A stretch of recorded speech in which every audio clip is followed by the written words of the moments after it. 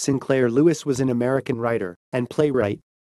In 1930, he became the first writer from the United States to receive the Nobel Prize in Literature, which was awarded for his vigorous and graphic art of description and his ability to create, with wit and humor, new types of characters.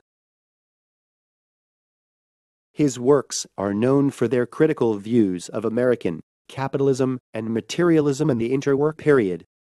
In 1945, shortly before he went home to his native Minnesota, where he believes he can do his best work, he addressed a class of would-be novelists at the Columbia School of Journalism.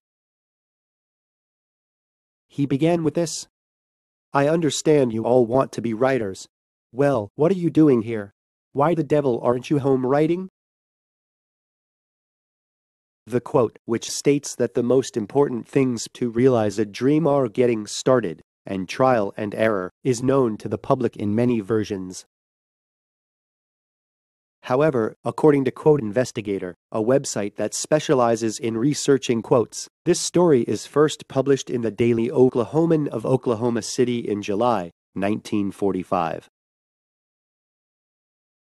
This is a quote from Timothy Ferriss, an American entrepreneur and author. "Someday is a disease that will take your dreams to the grave with you. Pro and con lists are just as bad. If it's important to you and you want to do it eventually, just do it and correct course along the way."